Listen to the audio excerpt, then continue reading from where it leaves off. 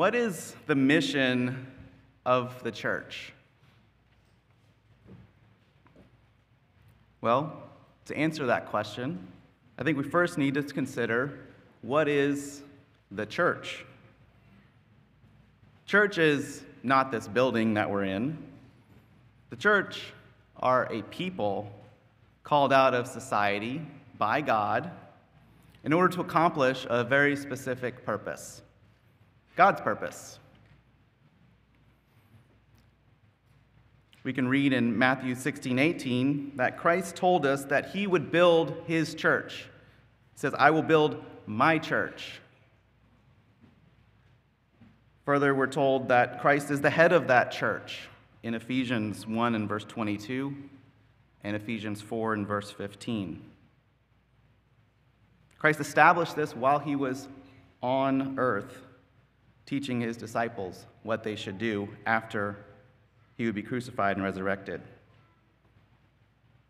But he also gave those disciples and his followers that would become his church a very specific job.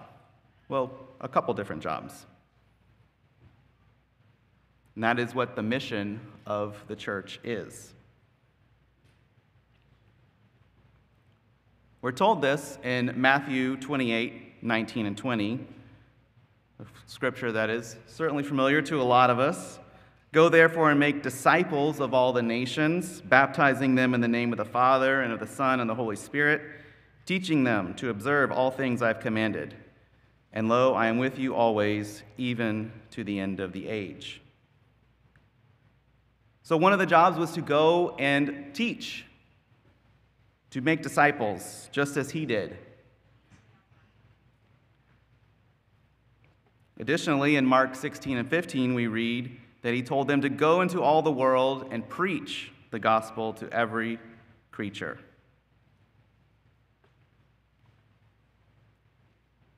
Additionally, he told us in Matthew 24:14 that the gospel of the kingdom will be preached in all the world as a witness to all the nations, and then the end will come.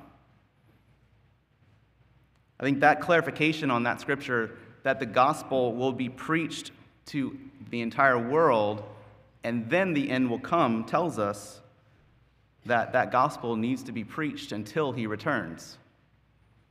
That would be part of the mission of the church throughout time, to preach his message, to teach and to preach. But what is the gospel? If we know we are to teach it, we are to preach it, we need to know what it is. Well, simply, Jesus Christ's message was the gospel of the kingdom of God. Gospel comes from a Greek word that means good news. Our entire world certainly suffers from being under the influence of Satan. The destructive power of his ways can be seen all around us, and eventually that will bring humanity on the brink of self-destruction. But Christ tells us that he will stop that from happening, and he will save everyone from that destruction, removing Satan and setting up the kingdom of God. The kingdom of God will bring prosperity, health, and good relationships that everyone longs for. That's the good news. That's the gospel of the kingdom of God. The church is given the responsibility and the privilege of bringing that message to the entire world. It's the best news, the best message that anyone could ever deliver. Now, will everyone respond to that message? Unfortunately, no. Not in this life, at least. Most have not, and most will not, until they're given another opportunity. But does that mean that the church has failed in that part of the mission that Christ gave us? If the purpose of the church was to turn everyone from Satan and to Christ, you could only conclude that the church has miserably failed. Even if the definition of turning someone to Christ was just that they heard the word Jesus to be saved, as some say, only a fraction of the world would still have been considered saved. The biblical truth is that only God can call people to his church. And he has a plan to do that in stages at the right time for each person. Christ told us that no one can come to me unless the Father who sent me draws him.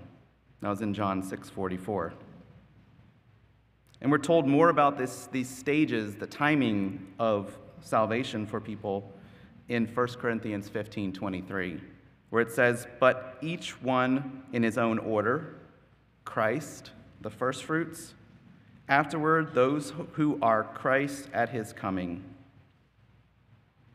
So those stages of salvation are for people even after they've already died. We can see these stages in God's plan for everyone to come to salvation through his festivals. So, God's plan includes offering salvation to people even after they've died, and he's had to come and resurrect them from the dead. That doesn't mean that the church's commission should be minimized, that we should not focus on preaching the gospel of the kingdom as Christ instructed us. We don't know how many people God will call during their lifetime, their physical lifetime.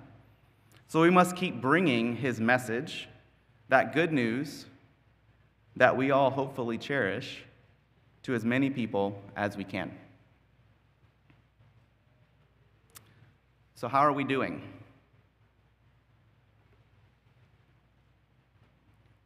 I have some experience in this. I don't know if everyone that's here knows this, but in January of 2011, Brian and Marianne Hegvold and myself were introduced to Kagwa's interim administration team at the time. And they wanted to see if we could help because our company, 30 Degrees North, built out websites and did marketing activities.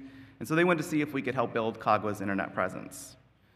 Initially, like everyone else at that time that worked for Kagwa, we were just volunteers trying to help out and get a bootstrapped organization off the ground. But once the permanent administration team was in place, Mr. Clyde Kylo contracted with us to help build the Kagwa's websites, including Life Open Truth. That was over 10 years ago now. Today, I work directly with Mr. Kylo and the rest of the media team to not only build and maintain Kagwa's internet presence, but also to help advise and direct their initiatives to further preaching of the gospel. For myself and the rest of our team that has worked on Kagwa's projects, Brian and Marianne, as I mentioned, Aaron Ash, and Lindsay Gutierrez, I can say that it certainly is an exciting and a privilege to work with the church and to be involved behind the scenes in making Christ's message available to so many.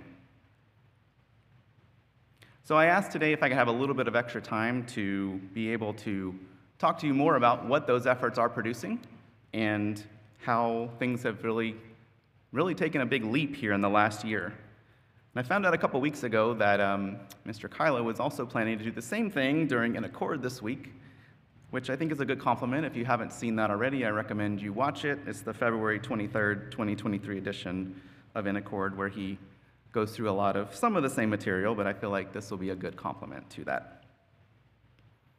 So Kagwa decided early on that our focus on preaching the gospel was going to primarily be through the internet, which was a wise choice for an organization starting up, not having a ton of resources, because that would probably be the most effective and least expensive way to do that. So their primary vehicle is Life Open Truth, the website. And that website now is, like I said, is over 10 years old. It's available in 3 different languages, in English, Spanish, and French.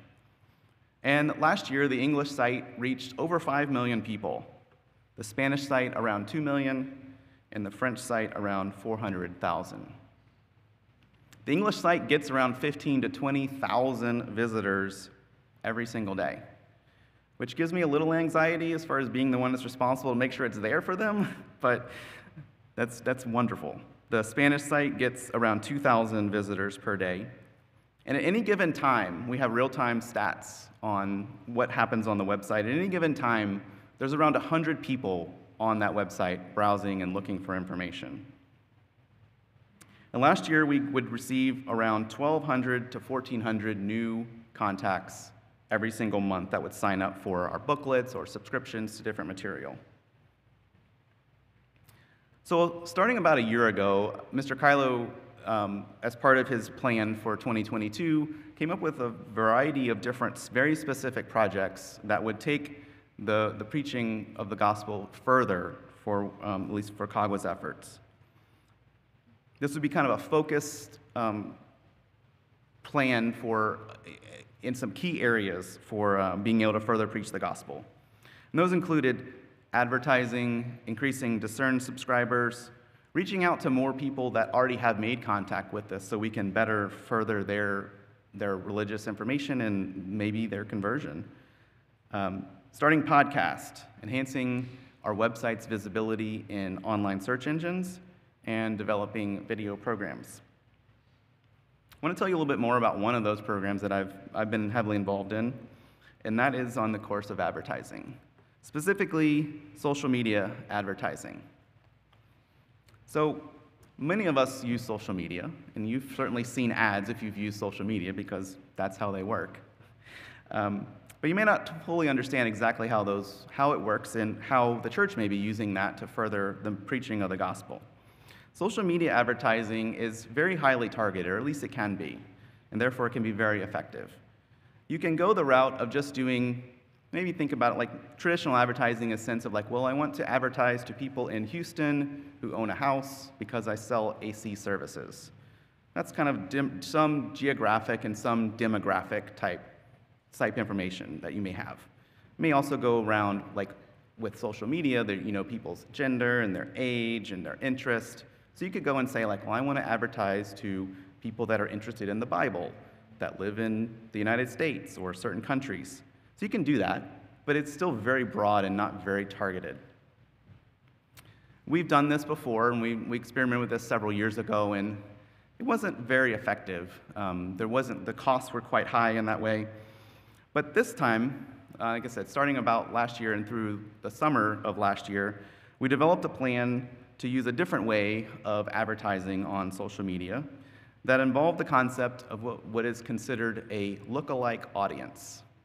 And so what that means is that instead of us trying to determine the demographic information for our audience that we want to advertise to, we let Facebook figure that out based upon other people that have shown similar interest. So think of it like this. If everyone in this room, let's say I know 10 of you that are really into gardening, and you've shown interest in gardening. I think maybe I sell garden products. And so I know who you are, and I tell Facebook, hey, I've got this list of people, and they all like gardening. And they very likely, if they're involved with social media, maybe they're in gardening groups, or they've looked up gardening or searched for gardening. Maybe they post pictures of their garden.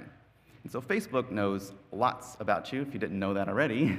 They have hundreds of different points of criteria they use for determining what you like and who you are. So if this is our audience, and I know 10 of you like gardening, there's probably at least 10 more of you that also like gardening, but I may not know that. But Facebook may know that. So I can tell it, here's my 10, go find me 10 more. And so they do that through, again, all the profile information that they have. So it can be a very, very effective and highly targeted way of advertising in a good way, in that you're giving information to people that very well may be interested in it. If you're not into gardening and you've never posted about gardening or never done anything with gardening, you may not care if you get a gardening ad because it's not relevant to you. So we can do the same thing with our material, and we have. So we started with the Revelation booklet. Up until before we started the campaign, we had downloaded, about 20,000 people had downloaded that booklet over the course of probably 7 or 8 years. And so we're able to give that information to Facebook. They try and match it up with people that they know about, and then they show the ad to those individuals. And it's interesting because it's great because it continuously improves as we get more people that download it, either through results of the ad or they just found our website through a search engine.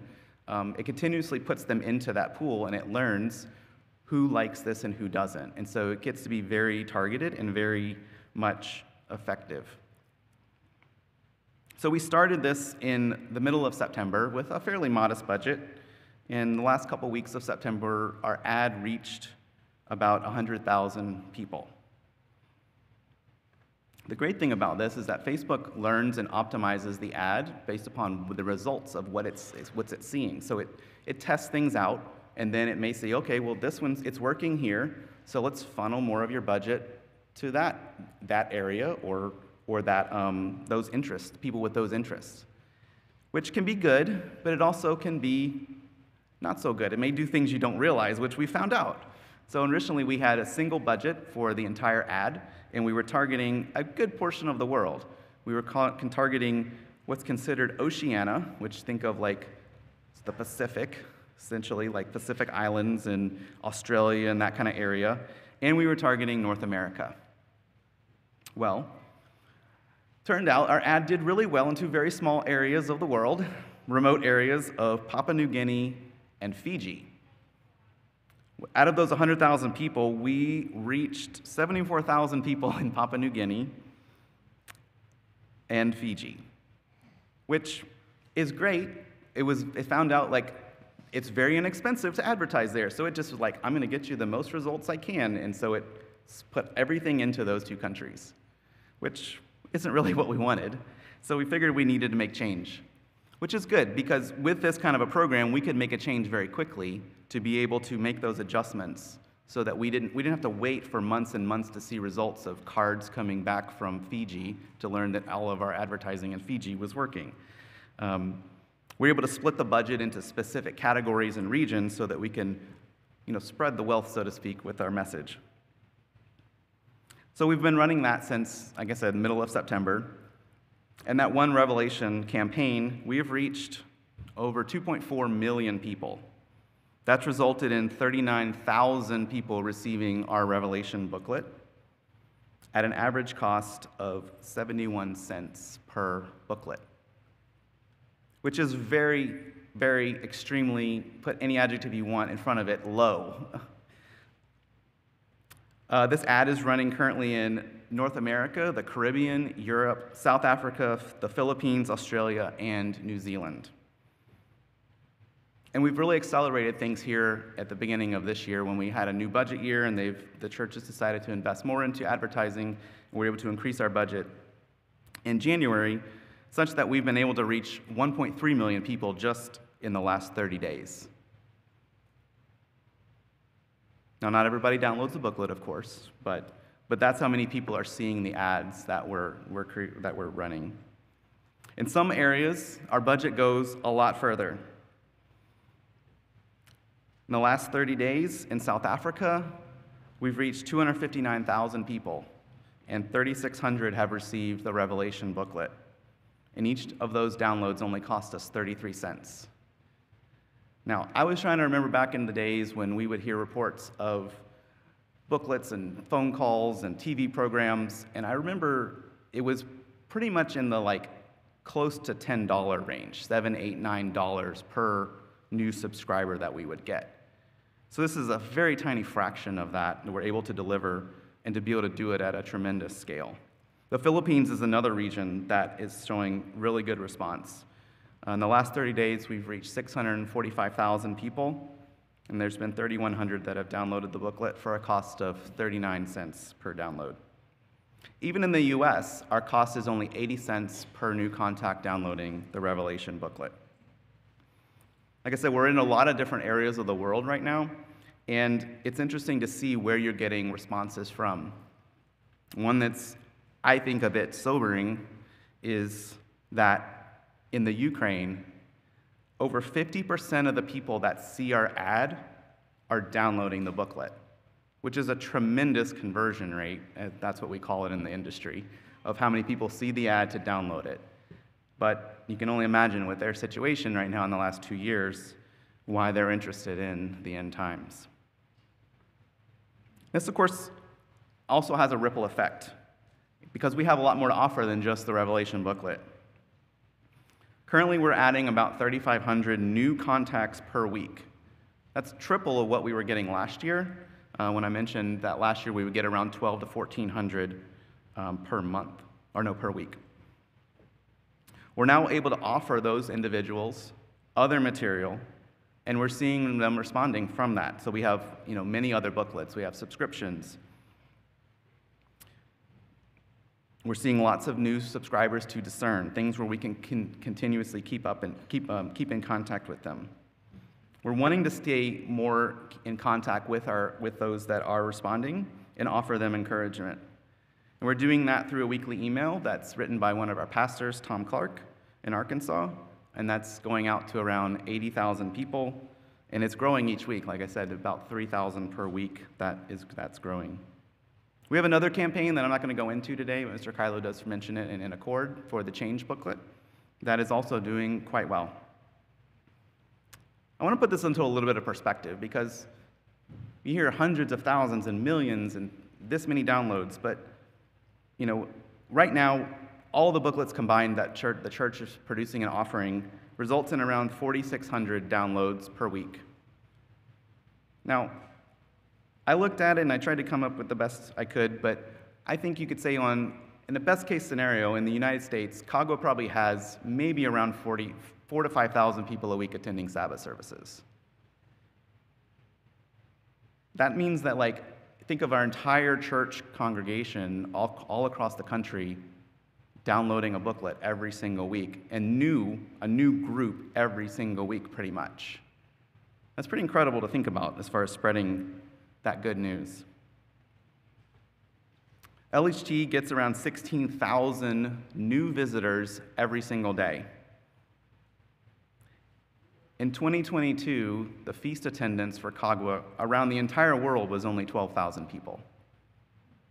That's pretty amazing to think about, that's how many new people every single day are hopefully getting something of a message that they've never heard before. It's remarkable to see what God is able to do with a little flock. Christ gave the church the mission to take his message to the world, that good news of the kingdom of God. And Cagua is doing that. We live in a time like no other, where it's fairly easy to take his message to anyone in the world, especially when you compare that to just the recent past. I mean, even within the last 5 years, some of the infrastructure that's in place in some of the most remote regions with cellular networks now and people having smartphones, those that never had internet access, never had a computer before, even within the last 5 years, there's been tremendous gains in internet connectivity through cellular and through smartphones where we can reach more and more people. Our efforts are certainly being blessed, and I hope we're all encouraged to see Christ's message, the gospel of the kingdom, reach more people.